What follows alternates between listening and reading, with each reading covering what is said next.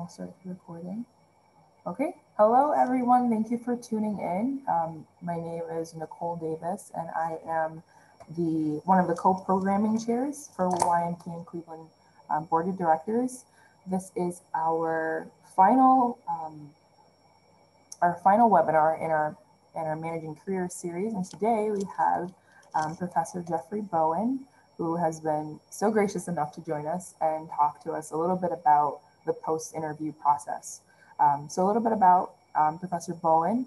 He is a certified fundraising executive and a board source certified governance trainer with a BA in psychology from Kent State University and both a master's of nonprofit organizations and an appreciative inquiry certificate in positive business and society change from the Weatherhead School of Management at Case Western Reserve University.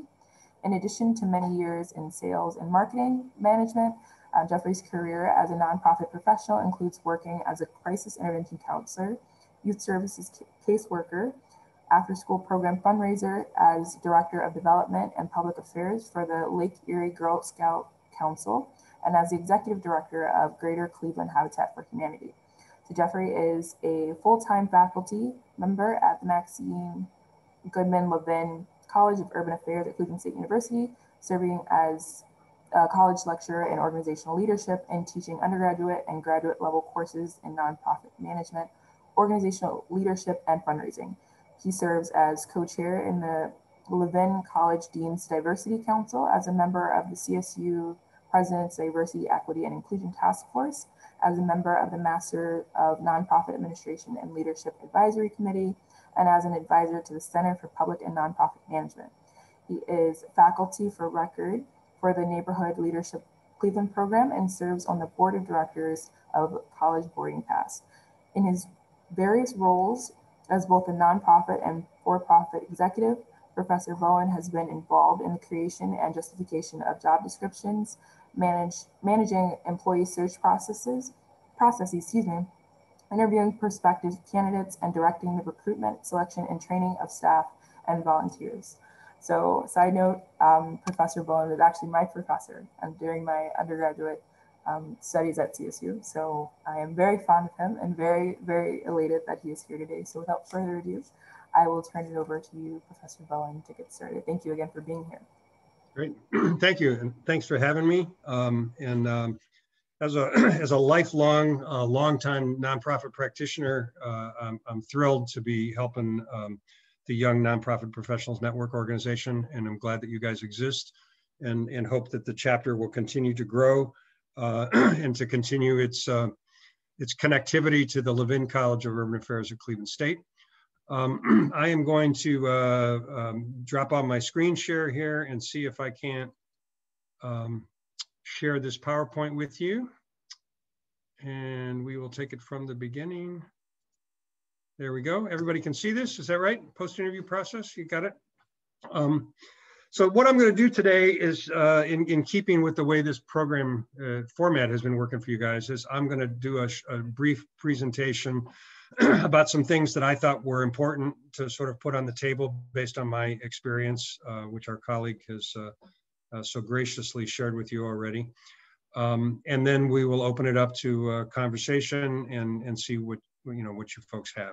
And it was fun for me to do this because it forced me to sort of think about what my experiences have been on the various sides of the table. So as a nonprofit, a young nonprofit professional, and then a restaurant professional, and then a restaurant manager, and then moving through a sales and marketing career, and then back into nonprofit work. I've been a job seeker, an internship creator, an internship seeker. I've created job descriptions for folks, funded them through various sources, interviewed for the process, managed the process. So I've been in this painful or joyful, as the case may be, go get a new gig experience in both the for-profit and nonprofit sector, and over many years on both sides of the table. So hopefully I've got some insight to bring to bear. I also spent some time doing some research just to sort of get the flavor for what the the current trends are, and found that indeed, what I know to be true from my years of experience is also reflected in the current literature, which always makes me happy as an academic. And just another quick note, as an academic, and you already heard about my my credentials in the introduction, but because I came to the Levin College because of my years of experience. So it was the 25 years as a nonprofit leader and manager, plus the preceding sales and marketing experience that got me the job as a college lecturer. So the university has these tracks where we bring in professionals from the community as full-time teachers to provide students with an opportunity to engage with people that know this from a firsthand perspective. So without further ado, the post-interview process requires embracing and countering delays, rejection, and ghosting. It's a numbers game. I've got to put out a bazillion resumes to get a few responses. I got to chase a whole bunch of people to get some interviews. I got to go through a whole lot of interviews to get the second interview, et cetera, throughout the process. So the first thing right out of the box is you're not alone. As you know, and for those of you who have been on a hunt for a while, or you've been in a search, you're either working a job full-time and trying to look for work part-time, or you're going to school and trying to find a job, or you're on a job that's a dead end and you're trying to find a different, better job, or you're in a job that you like, that you're good at, that you've had for a long time, but it's not your passion, it's not what you're trying to do. No matter where you're coming from in the process, it's a pain in the neck, it's high anxiety, it requires due diligence, and it's also important to remember that you're not alone. And particularly when you talk about the post-interview process, 60% of people, Workplace Trends Candidate Experience Study found that 60% of job seekers have had a poor candidate experience. So more than half of the people out there who are looking for a job, when surveyed, say this was not a good time and they didn't treat me right and I didn't feel good about this. 65% say that they never or rarely received notice of an employer's final decision. So I went through all this, so you talk about ghosting, I went through all this process and nothing, I don't know. So again, not only more than half, but 65%, which to me was a really significant number, report that they didn't get the final decision. And then this is also interesting and telling. 94% of job seekers report that they want to receive interview feedback, but only 41% actually do. So, if there's anything to be said here, it's that you're not alone in this. If the process feels weird, it's because it's weird. If it feels like you're running a race against a bunch of other candidates and it's exhausting, it's because it is. So my goal today is to, if nothing else, is to help you understand that that's just the nature of the beast. Our job is to tame the beast, if you will. And if we can do that, the process will be more fun and ultimately, hopefully, more productive for you. And also, it's not personal. That all of these things that we just talked about in terms of, people feeling poorly treated, not getting enough information, never hearing a final answer, never getting a call back, all of that stuff. It's not about you. It's just the way the process sometimes works. Sometimes it was never actually going to be your job. Know that the headhunter or the recruiter will put you in a lineup against a preferred candidate because they get paid to provide 3 well-vetted candidates. So if you're going through a headhunter, if you're going through a search firm, they're going to bring 3 well-vetted candidates to the table. That's their job. That's how they get paid. They may have a preferred candidate. The organization may have a preferred candidate, and you may not be it. But if you're good enough, you're qualified, you interview well, you pass the muster with the search firm or the recruiter, then you get into the mix. But it was never really going to be your job. And so it's important to just understand in the process that just because a recruiter puts you in the mix doesn't mean that you're necessarily the person that they consider to be the top candidate. Sometimes there's simply better chemistry with a different candidate. Your paper looks good, your interview looks good, your references were awesome, everything checks out. By all rights, you should be the one getting this job. But we went through the whole process. We're down to 2 candidates, and we sent those final 2 candidates to the board. We sent them to the staff. we sent them to the executive director, and everybody agreed that both of those candidates were fabulous, and leave it up to the ED to make her final decision. And she just likes Brittany better. It's not personal. It's not that James isn't the right guy for the job. There's just something in the chemistry that makes her go, I like her better. It's a gut feeling. And again, that's okay. It does not reflect on your ability as the candidate. That's just the person who felt right in the moment. Sometimes it may be your fault. Sometimes you messed up on a small detail, and you have to keep in mind that there are way more applications that they need, that they're vetting, anywhere from dozens to hundreds of applications to decide who to interview. Know that they hate to say no, especially when they've gone through the process, that you've been through the grind, you've had a couple interviews, you've been vetted, they've checked your references, checked your background, gone through all of that process with you. And the person who's running the process, whether it be the executive director herself managing the job, whether it's the HR person, the recruit firm, whoever it is, they really like you. And they do not want to tell you that it's no. And it's hard for them to make a decision. So if you mess up on something, silly stuff, grammar, syntax, spelling, punctuation, capitalization, proper noun, spacing, formatting, keep in mind that everything that you do in writing is being evaluated.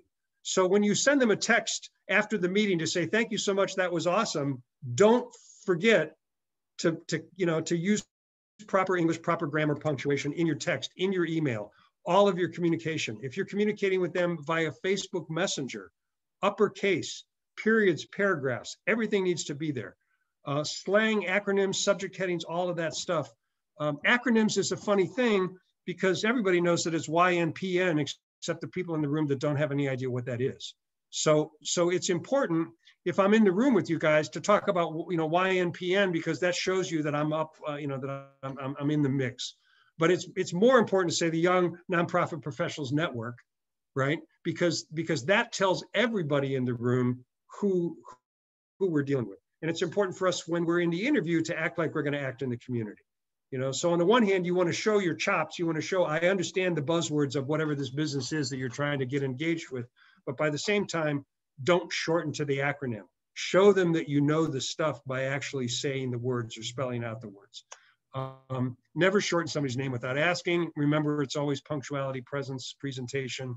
All of those things count. So once in a while, there will be some small detail, not enough to really say, God, that's, I booted Nicole because she sent me a crappy looking text message, But what it is, it's I was having a tough time deciding between Brittany, Nicole, and James.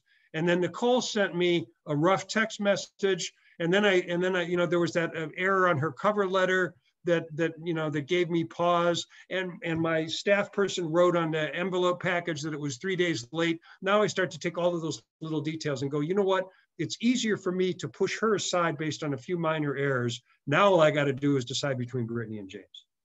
So keep in mind that the people who are on the other side of the fence are trying to make tough decisions, and so don't give them any reason to throw your application out.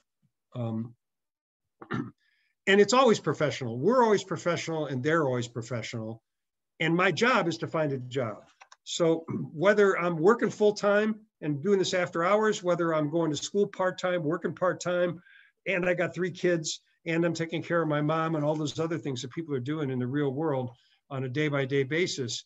If you're looking to make a change, or if you're looking to land a job, coming out of college or coming off of an unrelated job, your job is to find a job, full-time or part-time. I'm not talking about the job you want to find. I'm talking about your job as a job seeker is either a full-time job or a part-time job. If you are unemployed, you got nothing else going on, and you're trying to find a full-time job, then you should be looking for work from 9 to 5.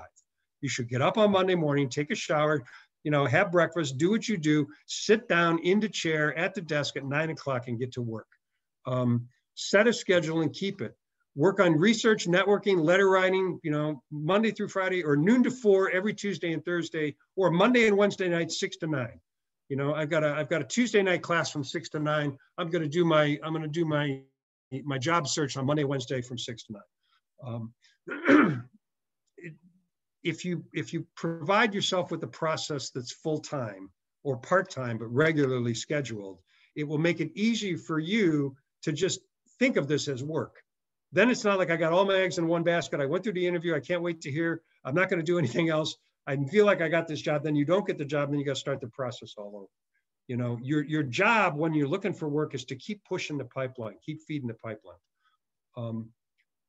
And if you think that it's just, you know, well, she's just in the right place at the right time. Well, how is it that she gets to be in the right place at the right time? And the answer to that is be everywhere. Go as many places as you possibly can. Be in the mix as often as you can. If you're trying to find a job in the nonprofit sector, then attend opportunities where the doors to key decision makers are momentarily open. The Foundation Center, Candid, BVU, Philanthropy Ohio, the Levin College, we're bringing foundation, nonprofit, and corporation executives in as keynote speakers. And just, you know, a lot of what's going on with COVID is virtual now, just like this meeting, but people are still doing socially distant, real-time, face-to-face opportunities. Go to, if you feel safe, if you feel comfortable, mask up and go to this thing. You know, they may have 100 people in a room the size that fits 1,000, but there's an opportunity for you, you know, from 6 feet apart to introduce yourself to the director of the organization that you wish you were working for, to have a face and a name put together. City Club Forum, Cranes, Cleveland Business, you know, United Way, do all these public forums. There's annual awards for excellence. Center for Community Solutions is coming up on this Friday. You know, it's a great annual thing. It used to be wonderful networking opportunity, you know, with 30 tables of 10 in the room, 300 people, and a chance to glad hand and talk to people and get some business done, make some introductions and follow up on proposals in process and all of that good stuff. But even in the online, the Zoom environment, there's an opportunity to be a part of the conversation. You know, I'm looking at Brittany and James right now. You know, if you guys chat, you know, are engaged in the conversation and ask me for information and ask me if I can send something to you, you know, and I send it to you, now you've got my email address, and sometimes my email address has my phone number on it. You know, so just by nature of, you know, asking in the chat or asking a follow-up question, you're making a connection to the executive, you know, and later on, it's really important for us to have their direct contact information, to have their direct phone. If we're going to, you know, later on when we're going, I'm not getting the follow-up here, you know, now I can reach out to them personally because I've got the contact information. And if you're out in the, you're out in the regions, if you're in our rural communities, our rural marketplaces, chambers of commerce, Kiwanis clubs, and our city hall, whatever the municipality is, they provide public events. There's opportunities to meet people. And if it's about who you know, then our job is get to know people. Going to these events gives you access to folks. Attending virtual events gives you an opportunity to ask questions, participate in network. But before any of that, start at the top. If you want to work for the Centers for Families and Children, or some similar organization, then figure out who in the greater Cleveland, you know, when you want to stay here, who in the greater Cleveland community provides those kinds of services or similar services. You know, well, it depends on what, you know, what you're looking at, but it could be, there's several youth serving organizations. There are several organizations that serve women. There are several organizations that provide services to homeless folks, you know, first safety net, first call for help kinds of things. Pick a half a dozen organizations that you go, man, I love this, I'm passionate about it, and I wish that I could work there, and reach out to their executive directors, go straight to the top and ask for an informational interview. Have an opportunity to meet her before you get an opportunity to put the paper in the basket. James, is that a question? No, just thumbs up. All right. So, and keep in mind too, as busy as they are, particularly at the top, all the way to skip all the other managers, go right straight to the executive director or the CEO. As busy as we are, our hearts are in, particularly if you're associated with the university, but even if you're not, our hearts are in it. You know, if James reaches out to me and says, you know, look, these are my credentials, this is what I've been doing, I really, really, really want to work, you know, in housing, I really want to work in equity and in social justice, I've read about you at Habitat for Humanity and the work that you're doing, and your resume personally, blew my mind. And I'm begging you for 15 minutes or half an hour to just sit down and talk to me about what are the options for me as a professional to work in your business. I'm interested in Habitat. I'm interested in the community development corporations. I'm interested in urban development. You use all the right buzzwords, and it's hard for me to say no, particularly if I'm a Levin college student. It's very tough for people to say no because somebody else did that for them. Somebody mentored them. Somebody helped them. And we all feel, as busy as we are, like there's a pay it forward, pay it back kind of thing that says there's a quid pro quo in the universe that a lot of people help me get where I am. And if some young person is reaching out to me or some career transitioning person, maybe somebody my age, but I'm trying to do a career change here. And can you help me? I'll give you 15 minutes, a half an hour. And those informational interviews, also opportunities to volunteer and to stay in touch. Again, if I went out and met with 6 different corporate, or nonprofit executives who are in the family services business, and now I'm in a position where I have an opportunity to apply for a job at one of the organizations. If out of those 6 people that I met with, one of them and I really clicked, and we've had a little correspondence back and forth and stuff, I can reach out to her and say, I'm interviewing for the gig at the YWCA. Do you have any pointers for me? Right? And she may or may not respond to that. She may or may not be able to be willing to give you another 10 minutes on the phone, or she may say, I don't know what to tell you, but if you want, I'll take a look at your resume for you, or whatever it is. But again, it's a reason for you to stay in touch with her. It's also an opportunity when she's out in the community at one of these public events that she also goes to, because that's where she finds the councilman that she needs to get a signature from. It's where she finds the person that where she got a grant application on the table. It's where she gets to run down her board member that's been dodging her phone calls. All of these people are doing all of this networking before, after, and during these events. So she's out in the community, and guess who she bumps into? Her buddy, who's the executive director at the YWCA, and she says, hey, I just interviewed Brittany, and Brittany said that she just came from a meeting with you, and I laugh and I go, yeah, she's pretty bright. And, I'm not going to give you a glowing reference because I don't know you that well, but if I've been in touch with you, I'm going to say she seems to have solid credentials. Sometimes that's all it takes for that person to go back to her office or back to her person and say, hey, you got an application in there from Miss Cable, throw her in the maybe pile. So sometimes it is about who you know. So your job is to get to know as many people as you possibly can. And the number one way, and this is again why and how people change jobs. It's a 2015 survey, but I'm sure this is still current because the 1975 survey would have told you the same thing. The number one way to find out about a job is through a referral, and 35% of the employees that they surveyed said, I make referrals specifically to help my friends.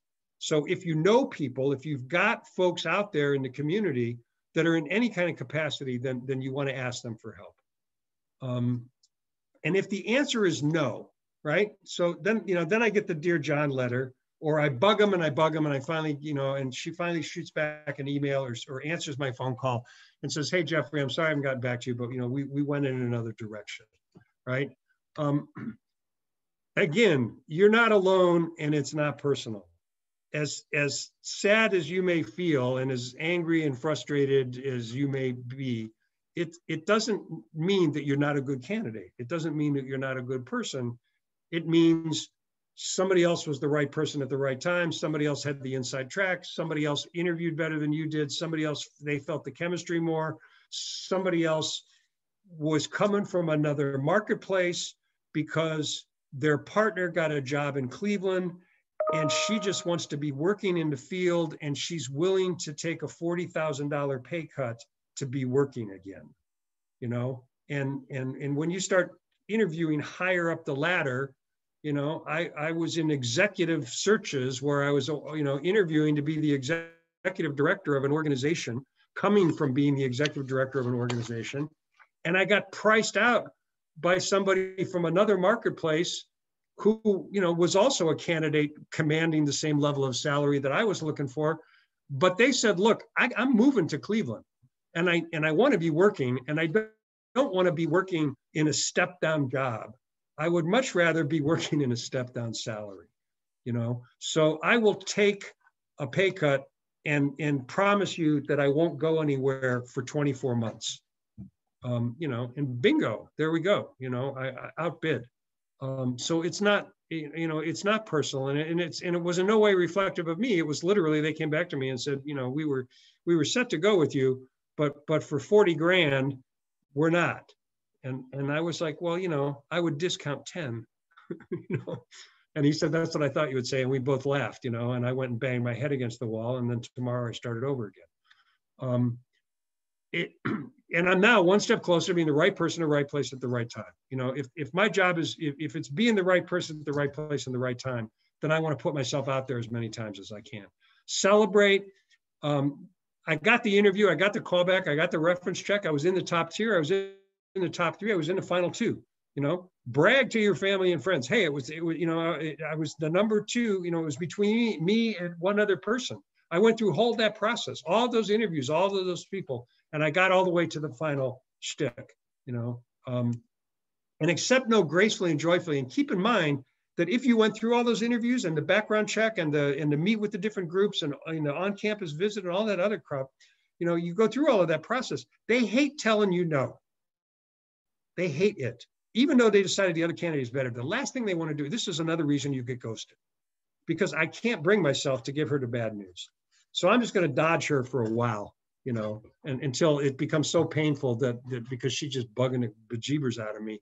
Now I just call her up and go, hey, I'm really sorry, you know, and it's a really abrupt conversation. You feel horrible because you had all this great chemistry with them. And then on the phone, they're like, hey, look, I'm really sorry. We had to go another direction. I wish you all the best of luck. I got to go. Right? She wants to get the heck off the phone because it's very painful for her to tell you that. So take the pain and pressure off, you know. Oh, you went with the other guy? That's awesome. He had great background, and, you know, and I can appreciate what a tough decision this must have been for you. I'm really happy I made it into the final 2. I would love to take 20 minutes with you to debrief and just, you know, we don't have to do it right now, but would you be willing to schedule a Zoom call with me? I would love to get, you know, some feedback about how I can improve this process. And by the way, you know, she's like, well, you know, you did great. It's not about you, and I don't have time for that, you know. Well, is there anybody else that you know that might be looking for somebody with my passion, my commitment, and my skill set? And back to my previous example where I went out and met with the top 3 CEOs or executive directors of the family organizations in town, you know, that connection that I made, that, you know, out of the 6, that one woman where we had some chemistry and she even helped me, you know, looked at my resume and did some stuff, you know, I can reach out to her and say, who else in the community do you know that might be? But I can also say to the person that I just went through the interview process with, they loved me. I was the number 2 candidate. I made it through 1,000 applications. I made it through a boiled down interview of 20 telephone interviews. I made it through, you know, 10 people got invited to do Zoom interviews. I made it through 3 people got invited to do Zoom interviews with the staff, and 2 people got invited to do Zoom interviews with the board. They loved me. They just didn't love me as much as the other guy, right? So while they love me, if I take the pressure off, if I'm not like, oh, okay, I'm sorry, you know, and we have that really uncomfortable phone call, be enthusiastic. Ask for feedback right then. I'm so happy you did that. What was it about? You know, I mean, I'm not going to ask you to compare apples and apples. I think Roger's a great guy. I looked him up online. I saw, you know, I knew who my final competition was, and I think you made a great choice. I'm happy for you guys. Who else do you know that could use somebody like me? You just spent 7 hours with me in the interview process over the course of the last 3 months. That's a lot of time, you know. Who else can I go to? Send them all a thank you note, everybody in the process, all the people you interviewed with, all of the people that helped you, the secretary, the executive assistant that managed the appointment process, send her a note. And you can do this by email, you know, it doesn't have to be a bunch of handwritten notes, you know, but send everybody a quick note thanking them. And when you do that, include another copy of your resume, another, you know, to your LinkedIn page, and the same thing that I just said. Who else do you know that might be looking for somebody of my passion, commitment, and skill set? Here's my paperwork. Get them to pass it along. And sometimes if you're nice enough about it and they really did like you and they feel guilty enough, they'll send your paper off to 4 or 5 of their colleagues because it helps them feel less guilty, you know. But the only way you get that kind of action from the person who's given you the Dear John note is to take them off the hook, you know, the pain and strain and stress that they're feeling. Celebrate the no, make it okay for them, you know, make them want to help you. And if you do that, you can move really much further along, because the people that are dropping you are trying to hook you up, you know. So think about it as an opportunity to move forward in your process. And when it takes forever, when they just, you know, when you feel like you've been dropped or ghosted without a whisper, a whimper, a goodbye kiss, or a slap in the face, this is like dating, man. I put all my time and energy into this, you know, and we had 3 great dates and I was really feeling the chemistry and everything, you know, and then bang, you know, all of a sudden she's not returning my phone calls. It feels like this sometimes. We put all this time and energy, you know, that's why we use the language ghosted, you know, which technically was about date, you know, originally it was about dating, but now in the literature, it's all over the place relative to, I made it all the way through the process and I don't hear them anymore, you know. Don't let it take forever. In the first place, if you're 4 or 5 weeks behind anything, then you're not managing your process as efficiently as you could be. Ask about their timeline during the interview and then hold them to their timeline. And that doesn't mean if he says, you know, we should know by next Wednesday what the next step is going to be, then I don't want to call him at Wednesday on 5 o'clock, and I don't want to call him on Thursday. He needs Wednesday to finish his process, and maybe the last person they had to reschedule the interview, so now that moves to Thursday morning, you know, maybe it postpones to next week, but Thursday, I want to give him an opportunity to clear his desk and get through his process. But if he told me they should know by Wednesday, and he's had all day Wednesday and all day Thursday to reach out to me, tap him lightly on Friday morning. Hey, just checking in, wanted to know where we stand, right? That gives him all day Friday to get back to you before the weekend. And he will make a point of responding to you before end of business on Friday. If you hit him on Wednesday, you're over anxious. If you hit him on Thursday, he feels guilty because he didn't get back to you by the end of business on Friday. And now you're going into next week, you don't have an answer and he feels guilty. You know, much better way is to just know about their process from the get-go and then gently but firmly hold them to their timeline. What happens next? Who else do we need to meet? You know, who else are the final candidates going to meet? And in that place, in that sentence, don't personalize it. Who else do I get to meet with? Well, you know, we're going to decide as we go, Jeffrey. You know, but if I say, what's the process for the final candidates? You know, then they don't think that I'm trying to trick them into referring to me as one of the final candidates. You know, by the same token, when we're talking about other stuff, I sort of assume, you know, in my interview, I talk about how are we going to do stuff? How is that going to work for us? You know, when we're approaching the foundation, you know, my experience has been that we're going to do it this way. Is that how you would like for me to do it? You know, you assume that you're in the, you know, that you're already accepted in the process. But when you're asking about the timeline, put it back into the general and not the specific. Don't make it about me. Who's the, you know, because what am I going to have to, who else do I have to meet? That assumes that I'm a final candidate and she may not be willing to park that, you know. She feels like I'm trying to trick her into saying I'm one of the final candidates. By the same token, she'll tell me that the final candidates have to meet with the board, you know, and that typically takes at least a month to hook up. Okay, great. So now, how soon can you about who's in the final pool? You know, she says, a week from Wednesday. Same story. Tap her Friday morning. You know, but you know, if we ask good questions in the interview, and then we hold them to their timeline gently and firmly without being overbearing, it keeps the process rolling and it keeps them from just letting it go for weeks without hearing from us. And remember, the more anxious we feel, the more guilty they feel, you know? So, and this is like a relationship, back to ghosting, you know? If she's anxious and he's feeling guilty, they're going to avoid each other for the next 2 weekends because she doesn't want to deal with her anxiety and he doesn't want to deal with his guilt, you know? And then he, they break up by text message, so let's not do that. And again, after a routine thank you note, wait a bit and get back to them. You want to behave as if you already have the job. Assume the interview, to follow up call, the job offer, check in periodically, send thank you notes, invent ways to follow up. I'm not impatient, I'm excited. I'm not pushing you. I want this. I'm the right person for this. I truly believe that. Leave out something so you got a reason to follow up later. If you've got if I've got this great 8.5 by 11 PDF, that's the letter that I got from the people from the certified fundraising executive congratulating me on being recertified and telling you what that means. It's like my PR letter. And I wanted to put that in the package because that I'm a CFRE, but you don't really know what that means. I want to make sure you know that. Hold that back. You've got my resume, you've got my letters of reference, all of that stuff. After the first or second interview, there's an opportunity to say, hey, you know what? We talked about my fundraising credential, and I wanted to just send along the letter that I got from CFRE International. I thought that might be useful to you in your process, and you send that to the executive director and to people that you interview. Cultivate and steward relationships. You've met with her, you're in the process, the process is going to be a month. They're not going to make a decision, hopefully before Thanksgiving, but maybe not. They hope they have an offer generated during the holidays because they would love to have somebody start January 1. That's their pipeline. That's their process right now.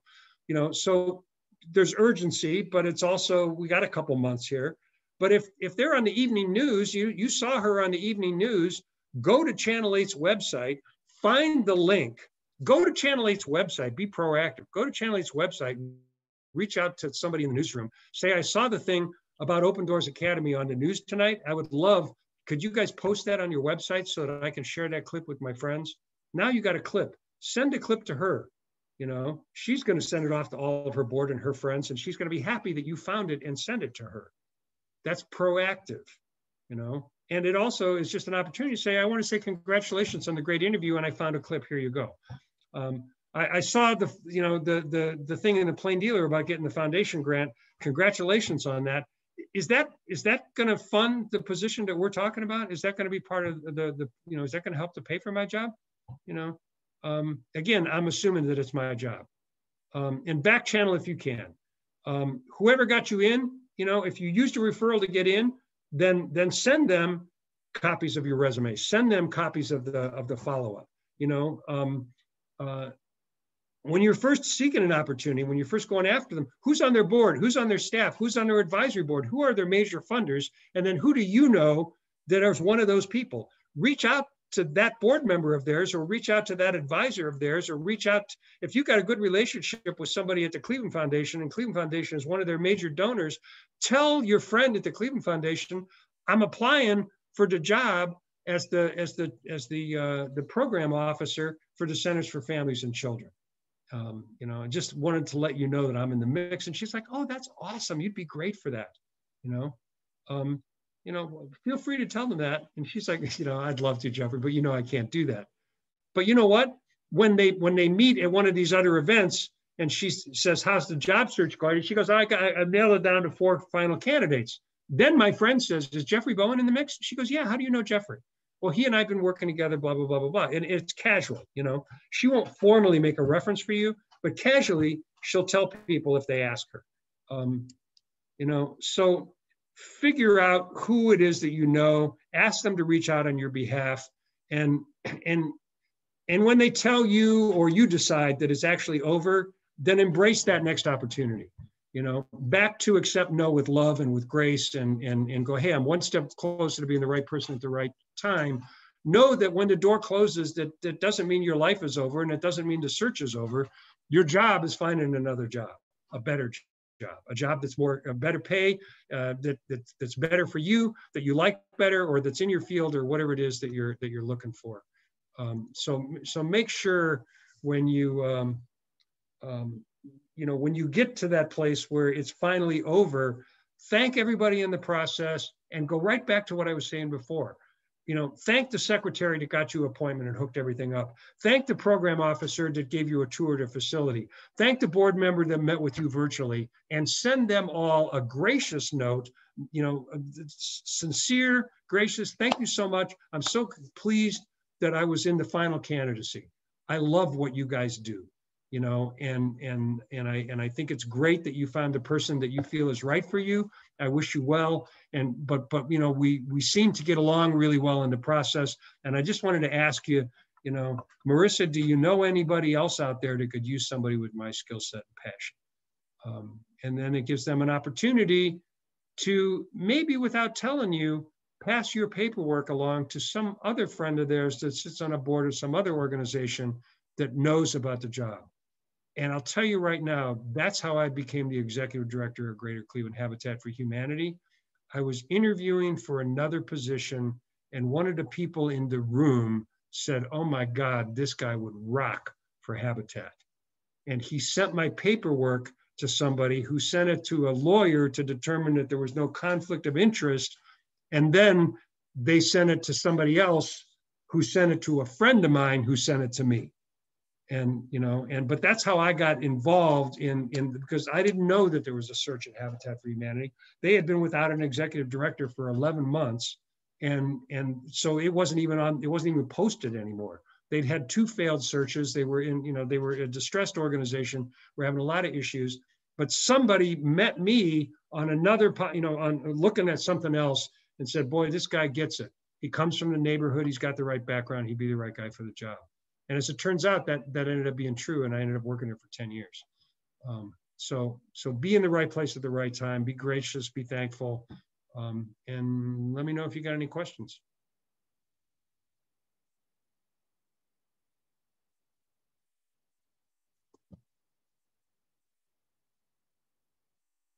Don't everybody speak at once.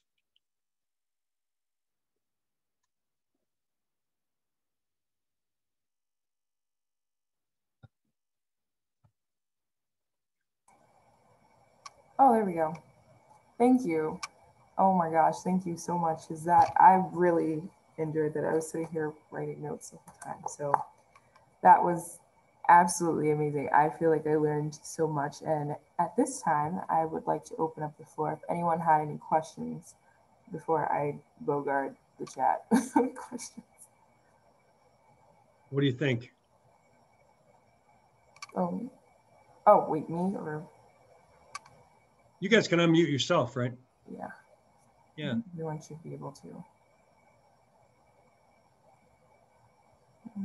I'm actually going to chime in with a little bit about some of our policies at ACLU that we've adjusted relative to some of the stuff you said.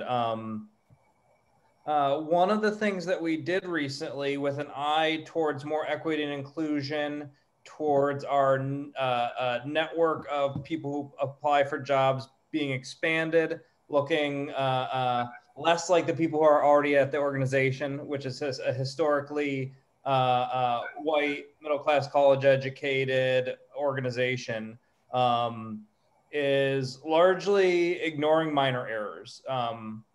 Our first resume review is done by multiple staff members, done based on a grading rubric created by HR and the hiring manager that seeks to more abstract the position so that people with a broad range of experiences would be considered, even if they aren't, 4 years of progressively increased responsibility at a social justice nonprofit, and someone who's been, grassroots organizing on their own, Right. and pretty much ignoring style and presentation. And one thing we found is that the people who are really conscientious about things like style and presentation and minor errors are oftentimes, regardless, turn out to be the people with the right experiences. Right. And so as people are thinking about that, think about how can you, and I'll flip that into a recommendation, how can you write your resume, even if you aren't exactly what they're looking for, in such a way that, and particularly cover letter, that connects your experiences to the duties as they are listed. You know, people complain about cover letters, but I find them critical because they give me a narrative compared to a dry resume. You know, and that's great point, James. And you know, and it's interesting too, because in the diversity, equity, and inclusion, you know, work that we're doing at Cleveland State University, we've developed a number of rubrics to help level the playing field in the faculty search process and the staff search process, and you know, to have to make it possible for people who are not necessarily, you know, like you talk about the grassroots organizer. Somebody may have great chops in the field, and you know, but their resume is like, you know, an 8.5 by 11. Found a form online, dumped some stuff in there, you know, didn't really tell you what I can do because nobody coached me and I didn't take any classes on that. I'm too busy organizing, you know. So if the rubric says, you know, if you can write a rubric that will help to bring the people with the chops in, then you start to have that process. Important thing, particularly for young nonprofit professional network folk, you know, you guys, and you know, specifically in the nonprofit world and in the public sector world, volunteerism counts. You know, in the corporate world, they like to see that. You put it on your resume because they want to see that you volunteered at 6 different organizations and you did your internship at ACLU. You know, check that box in the HR department on the corporate, right? On the nonprofit, I will look at a resume and say, she got a master's degree from the Levin College. She got 1 year of experience in the field, but she got 6 years volunteering for the Girl Scouts as a troop leader and 3 years as an organizer for the ACLU. I want to interview her, you know, but she's got to put she's got to make the Girl Scout program volunteer experience and the grassroots organizing for ACLU stuff. She got to make that stand out in her resume. She's got to put that in there, you know, at the very least, make it look like a job. You know, it says volunteer, but because in the nonprofit sector, we are so dependent upon people that work for us as regular volunteers in particular. You know, that woman who comes every Tuesday and Thursday from 8 to 5, and she is our receptionist on Tuesday and Thursday. We don't pay her. She's a volunteer. She's a very talented receptionist, you know. So that counts when she goes and applies for a job as an executive assistant. She decides to go back to work. You know, her 2 years of running our switchboard works. You know, your volunteer time, even if it's episodic one-offs, list them. You know, but if you did something that's particularly valuable, you know, or if you did a project in your academic life, you know, I took Professor Bowen's fundraising class. Oh, that's nice. You know, I took Professor Bowen's fundraising class, and I raised $6,000 for the organization that I was working with. Or I found $25,000 in qualified potential major gift prospects based on a semester-long exercise that we did. That's what needs to go in the resume, you know, because people don't care that you took my class. They care that you raised some money for somebody. They care that you developed a prospect pool, particularly if you're going after fundraising or marketing. They're like, really? You know, so that, back to your comment, James, is what gets the attention in the letter. You know, you put a hook in the letter that something that they can't say no to. Great feedback. Thank you. Other comments or other folks? I just wanted to say thank you for doing this. I would love to get your email. I was kind of going back and forth with students, but just to follow up after this. And yeah, thank you for taking your time out of your day. Great. I'd be happy to do that. In fact, I will do that right now.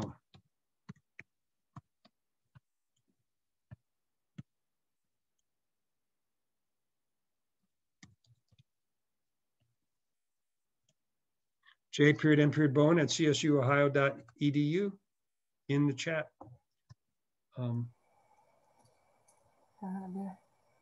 Yeah, and you know, feel free to reach out, and all of us at Levin are really engaged in helping students And we're also engaged in recruitment, you know, so if you're a Levin College graduate or a Levin College student, do not hesitate to reach out to faculty and staff for help, because we will help you. And if you're not a Levin College student or a Levin College graduate, but you're potentially a Levin College student or a Levin College graduate, reach out to us for help, because we're also trying to recruit good talent into both our undergraduate and graduate programs. You know, and, you know, and particularly, you know, if you're engaged full-time at an organization, our relationships in the community are deep. And you almost can't work for a major nonprofit in Greater Cleveland without somebody on the team knowing the people that you work for. We got some other people in the room. Anybody else have any questions or observations you wanted to make? Thank you for that, Brittany.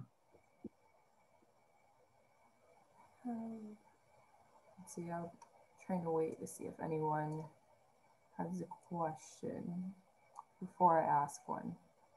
So I guess I'll ask one, and you all can cut me off if need be. I had a question piggybacking off of the cover letter question. I feel like sometimes as an applicant, you can see how your experiences have kind of built a profile for your eligibility for a job that might not necessarily be chalked out in the job description. So what would be the best way to kind of formulate that resume in a way where you're almost kind of, I guess, selling to that organization, hey, I have, you know, based on your mission statement, you're looking for this, this, and this, and through this, you know, A, B, C, D, and E experiences, I've built this set. Like, how do you kind of advocate for your own eligibility, even if on paper it's like, you know, that you're in medicine and you've got some type of construction background or something? That's a great question, and that, you know, and I mean, you can find lots of blog space on those topics, and lots of folks that will give you conflicting opinions on what a resume should look like.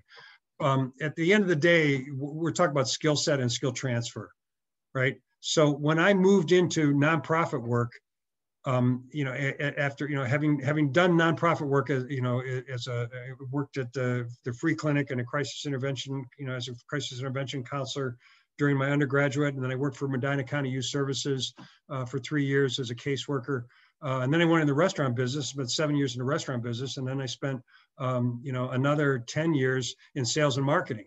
You know, so I was 17 years away from my nonprofit work, and I was trying to make a transition into nonprofit work. Everything on all of my materials was about what skills do I have? You know, what volunteer stuff have I done? What is it that I know? What is my passion? Where have I been, you know, hanging my hat in order to get even through the door? Because it's like, oh, it's, you know, yet another sales guy who thinks he can do development work. You know, and on the hiring side, all those sales guys that think they can do development work, I'm always kind to them, but I always send them away. You know, but the person who reaches out to me and says, these are my skill sets, you know, this is what I've done. And I tell students this all the time. If you're doing deep volunteer work, talk about that, put that on your resume. You know, I've been working at the pizza store for 5 years to put myself through college, but I work for 5 different organizations. I serve on 2 different boards. I belong to 3 different professional organizations. That's what you highlight on your resume, you know. You know, and how you set your resume up, and whether it's 1 page or 20 pages, that everybody disagrees, and, you know, and go to your expert source on that, and continue to change it and tune it up, and feel like you don't have the same resume to everybody. You know, but for sure, highlight, what do I know? What have I learned? What have I done? And if it's a project on the job or a project in your academic life, highlight that. You know, talk about your passion for you know, for whatever it is, and become an expert on that. If I really want to do youth services, you know, that's my passion. I want to help kids. I want to help children and families and kids at risk. Then get to know who are all the organizations that serve children at risk in the Greater Cleveland area, and go to their stuff. You know, read their website, read their newsletters. Give them all a $10 donation, and they will all send you everything you could possibly ever want to know about them. You know, attend their virtual event, you know, learn who they are and who the players are and who funds them. And then when you get an opportunity to speak with somebody, you're asking really intelligent questions.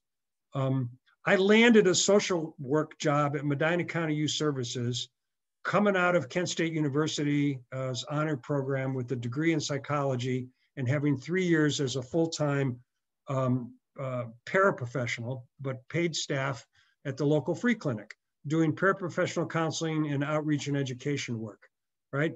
But in the interview, when I went to Medina County Youth Services, I asked the guy, and I was competing with all masters and PhDs, child psychologists who wanted this job, masters of social work who wanted this job. And I was coming at it, as a bachelor's degree psych student who had a whole bunch of field experience, and so I got the interview because of some networking and some connection, but I was up again. I was the only one in the entire pipeline that didn't have at least a master's degree. The reason I ended up getting the job was we spent half the interview talking about his funding sources. Because I knew from the agencies that I worked with what a tangle it was at the time in terms of how agencies were funded. So I was able to ask him questions about current events relative to the funding pipeline. And he spent 15 minutes of the interview sharing with me, what they were doing to counter the trend that was coming with Ohio funding. And then it was like we ran out of time. And so he offered to meet me for coffee so that we could finish the interview, because we spent all of our time talking about stuff as two colleagues, And then I went for coffee, and over coffee, he offered me the job. So I throw that out there just to say that it's about what you know, as much as it is about how you stand up on paper. Back to your thing, James, you got to meet the rubric. You got to meet you have to be able to get in the door, which is also why networking helps. It's also why, good references help. And again, if I want to work in youth services and I make knowing the Cleveland Youth Services community my job, and I'm going to work on that every Tuesday from 4 until 9, I'm going to spend 5 hours reading, writing, looking, thinking, talking, looking at who's on their board, who's on their advisors, trying to find a link, trying to find a way in the door, trying to find somebody that I can send my resume to and say, do you think that you could help me get an appointment with this person to talk about my interest in her field, And if she gives me a half-hour informational meeting and then I talk to her like I know what I'm doing, she doesn't care that I don't have 2 years of experience. She cares that I'm a graduate of the Levin College with a huge amount of volunteer experience, and somehow I seem to be an expert on youth services and their funding in a Cleveland marketplace. Self-education works, and again, James, back to your commentary about the organizers. Folks that do organizing, that's who you want to hire as an organizer. He may not have a degree, or he may not have the right degree, but if he's got field chops, that's the person that's going to stand out from the pack. Outline to their cover letter and then draw conclusions. Exactly. Other questions, or did you have something else, Nicole? Actually, I was curious about, in your experience, looking at people's application materials for things, especially, let's say, early career folks, like folks in YNPN. What do you find that early career resumes and cover letters that young people think is really important that hiring managers don't actually? I think the one thing that I talked about already stands out, because I do this with my students all the time. They just list their college experience. You go to their LinkedIn page and it says, I'm graduating in 2020 from the Levin College and I studied this, this, and this. No expansion, no talk about they did a project for my class that was like, they found money for the Center for Families and Children. They changed a program at the city mission. It's like, for God's sake, talk about the work that you did. Put your internship out there as if it were a job, because it was. It was part-time, it was as an intern, it was paraprofessional, but they paid you. You did it for 6 months, and then you did it so well, they brought you back for another 6 months. So even though it was only 8 hours a week, I worked for them for a year, and here's what we did during that time. And what I see on the resume is I did my internship with these people, and I'm picking up the phone and calling or sending an email to the guy and saying, who's asked me to be a reference. You know, I'm writing a reference letter for him and I'm looking at his resume and going, dude, you knocked it out of the park on that internship. They get one line item. That should be your cover letter. You know, so that you know, I think the thing that stands out the most is not anything that I look at that I go, that's wrong. You know, is it is under expanding or underselling. You know, people whose resume is thin relative to the job description, then you have to put a cover letter together, you know, and or highlights on both. A cover letter that points it out and highlights on the resume that show me that you've got the passion for the cause, that show me that, you know, well, I've never had a job as a fundraiser, you know, but I raised over the course of the last 6 years, probably 20 grand on YouTube, you know, and on Facebook for my birthday. And last year I raised $3,000 for the city. You know, it's like, that's the stuff I want to hear about. And you don't have to be applying for a job as a fundraiser. If you're applying for a job in the nonprofit sector and you've done fundraising, tell us that. You know, if you're applying for a job in the nonprofit sector and you've done advocacy and activism and street organizing, tell us that. You know, if you've done, you know, if you have personal experiences with stuff, you know, and that's why I'm so passionate about this organization, share that. You know, I lost my sister to addiction. What better person to be working for you know, for one of the organizations that's dealing with addicts and alcoholics, you know, passionate. If you go to something like Mothers Against Drunk Drivers, their entire board of directors has lost someone to a drunk driver, you know. You know, so if you have a personal connection to it, share that, you know, which is not necessarily just, you know, they call it anonymous for a reason, you know, so which is not to say out yourself as a recovering addict in your cover letter, because I don't think that's going to get you a job. But to say, you know, if you've got secondary experience, you know, then people's, you know, homelessness and aggression and anger and despondency is close to home. You know, I've had tragedy in my family that I've grown through, I've learned from, and it really makes me passionate about this work. You know, and again, the volunteer thing, use it to your advantage. You know, get if you're looking for work and your resume is light, then find some volunteer opportunities to expand your resume. I just talked to a graduate student from Levin 2 days ago, who's you know, has her master's in nonprofit administration leadership, and she wants to get some fundraising chops, and so she reached out to me about, is there a way that I could possibly volunteer to do grant writing for somebody for free just to get the experience? And I was like, you know, who do I recommend? And I was like, who do you want to work for? You know, I turned it around the other side. I said, if you're, you know, with your experience and your degree and your writing capability and your writing sample, you're willing to volunteer to do all the legwork on a grant application, you know, reach out to any executive director that you're interested in doing that for and tell them. They will at the very least let you do all the work and then send it down the hall to their development shop person and say, clean this up for me. I'm not so sure about her, you know. But you've already done you know, the lion's share of the work. And in this particular case, I know she can do it, you know. So I'm like, don't look for me to help you find a chance to do some volunteer work. Be aggressive, and use that to get, you know, to create relationships and also to put it on your resume. You know, if you write the grant and the grant is successful, yay. If you write the grant and the grant is not successful, it becomes a tool for them to step to another grant to a different foundation using exactly the same materials. You know, so grant writers are always setting their stuff up to be replicable and boilerplatable and transferable. You know, so she does all the groundwork to put their mission, vision, values, staff and board relationships, all, you know, she codifies all of this stuff for a small organization that doesn't already have a toolkit and creates, she doesn't just write a grant. The first grant, big grant that organization has is an entire tool belt. She can then put that in her resume to say, I gave them everything that they needed to do replicable, easy, off-the-shelf grant applications where the executive director can do that herself without a full-time staff person. And we were successful in securing $7,500 from the St. Luke's Foundation.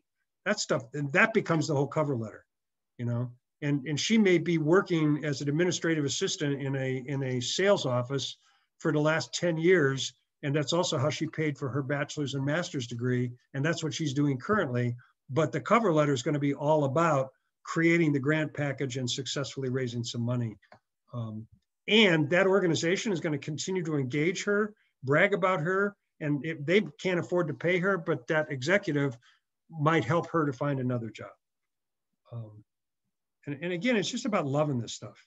If you're passionate, James, you love the work that you're doing. You talk to people about it. It shows in your voice. It shows in your smile. That kind of passion and enthusiasm about the cause. Thank you, by the way. Thank God for ACLU, especially today. Yes, really seriously, man.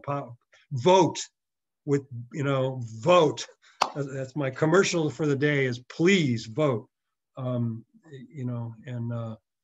ACLU is going to, no matter what happens in November, ACLU is going to have their hands full for the next decade, just based on the last 4 years. So theoretically, we're going to take the House and the Senate and the governors. There's going to be this wave across America where we're going to have a sea change in leadership, and it's going to be fantastic and lovely. But even if we evolve into an anti-democratic fascist dictatorship, ACLU is going to have work to do. And the more funding they cut, the bigger the nonprofit sector gets. So you guys are in the right field for job security. The good news that, and I mean this with all sincerity, I'm not being flip. Habitat for Humanity and Salvation Army and Red Cross are on the front lines every time there's a disaster on the coast anywhere in the US or around the world. So it doesn't matter where it is. You see Salvation Army and Habitat for Humanity and Red Cross are in the front lines, boots on the ground, helping to muck out houses in New Orleans after the hurricane, helping to build emergency shelter out of recyclable materials that can then become Habitat for Humanity houses. And the Red Cross is doing the front end emergency services work. Habitat is triaging and figuring out how are we going to shelter these people, and how can we shelter these people, building shelters that then don't go into the junk pile. They go into the houses that we're going to build 2 years from now when we start to rebuild after this crap. And Salvation Army is feeding everybody every day, So no matter how bad it gets, there's always going to be volunteer and paid opportunities for Red Cross and Salvation Army and Habitat for Humanity because they're out on the front, As sad as this statement is, there's plenty of work for ACLU to do. And we need organizers more than ever, So the good news is that while things are crushingly difficult during this pandemic, just because of the pandemic, but also because of everything that's come to mind that you can think about in terms of mismanagement in the US, and the fact that we can't use our passports to go anywhere if we even wanted to get rid of this stuff. If Trump re-elects and half of America wants to go to Canada, the Canadian border is closed to us. Ironically, they're building a wall that says we don't want you here. The good news is that we're having conversations about Black Lives Matter in every organization, top to bottom, stem to stern. Every board, every executive office, every HR department, everybody is developing a rubric. Everybody is working on hiring practices. Everybody is doing what you're trying to do, James, which is we have to reflect the people that we serve. We're doing it at Cleveland State. We're doing it at the ACLU. We're doing it at every nonprofit in the community, every for-profit business. You can't go into a building in downtown Cleveland where they're not talking about Black Lives Matter. That's not happened in my lifetime. The civil rights movement just took a monstrous leap forward. It's too bad under these circumstances, right? But the good news is we're having the conversations. The good news is we're all learning how to use Zoom. The good news is that no matter how much funding they cut, the nonprofit sector will continue to step up. The philanthropic community will continue to make gifts. Giving is on the rise. The major philanthropic community is, while the government is stealing the money from the people, with the support of, I mean, while the corporations are stealing the money from the people with the support of the government, the philanthropists are putting more money into philanthropy than ever before. You know, and we will volunteer, and we will work extra hours, and we will take pay cuts, and we will painfully learn to use social distancing and you know, take classes on Zoom and everything else, because it's what it's going to take for us to get through this. And man, what a beautiful time to be doing nonprofit work. You know, as crazy as finding a job is, you will get a job, and you will keep that job, and you will move through opportunities. As long as you're saying the glass, you know, people are arguing, is the glass half empty or half full? And I say, celebrate the fact that I have a vessel, you know, because the people that don't have a glass can't carry water. They can only go someplace and drink water. The homeless populations around the world, the people that don't have water, the people that have to carry water, if they don't have a vessel, they can't carry water. They have to go to the source to take a drink. And if I got a glass, even if it's stone empty, I'm ahead of the people that don't have a vessel. So celebrate the fact that you have a glass. Go find somebody whose glass is half full. Ask them to share. They will, because the people whose glass is half full understand that I got more than the person that doesn't have any. So they'll give you part of theirs, and then you can go give it to the people that don't have a glass. And the people over here that got all the water, full glasses, and they're hoarding and they're hiding and they're trying to figure out a way to poison the water while the rest of us are trying to share, forget about them for a while, you know? Celebrate what we got, help the people that have less than we do, make the world a better place. And sooner or later, the people that are hoarding the water or the people that are poisoning the water are going to come to their senses. They have to. And when they do, we will all have survived by helping each other. And until then, we got to stop barking at them and start helping the people that got less than we do. Because the greatest philanthropists in America are you. The people who give a little bit to the people that have less than they do, you know, and forget about the billionaires, and vote. And thank you for being nonprofit professionals, and thank you for caring about this. Thank you for inviting me to help. I love you guys. Keep up the good work, and thank you so much for this opportunity. I hope it was helpful. Thank you so much. It's an honor, as always. Thank you so much. Yeah, thanks so much. We really appreciate it. Seriously. Thank you, James. Thank you, Jennifer. And Nicole, of course. Of course. Thank you. All right. Well, I wish this conversation would not end. And I hope that we can have an opportunity to continue this conversation. So in the meantime, thank you, and please stay safe. And, you know, it's just very motivating. So now I'm going to go and really try to shake this community. Good for you. And if you could send me a link, if the recording is available, I'd like to a couple of people I'd like to share that with. And of course. And keep up the good work, you guys. And I will talk to you next time. Sounds good. Great. Thank you. Thank you. Bye-bye. Bye.